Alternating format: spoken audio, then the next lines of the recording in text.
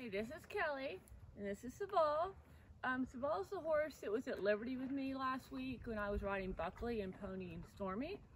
And he now has gotten a lot more confident here, and I've started riding him. He was already started under saddle, but he just wasn't confident.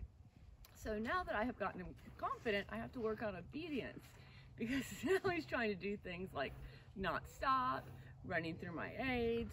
So right now, I'm just gonna go ahead, I'm gonna walk him a little bit and show you how I teach him just to stop. Okay, so we're just gonna walk around. He is big, he's 19 hands, I have not shrunk. So, used to be, if his owner asked him to stop, he would just pull through the rein. So, when I ask him to stop, I sit and I lift. So he's already getting that, and it was a lot of lifting and bumping before. Oh, by the way, Seyval was only 4. He was just started under saddle like 6 months ago. So we're gonna show you that again. So we're gonna walk. And I'm tucking my tail. And I'm lifting. Good boy, Seyval. Now the other thing I do is when I stop them, I'm gonna count to 3. 1, 2, 3. Now he can walk on.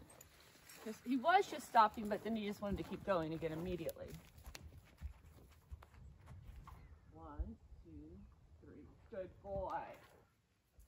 So once I know I can stop him, and I also know that I can bend him, and I also know that I can disengage him, he's safe for me to ride out of the round pen. So that's what we're gonna do.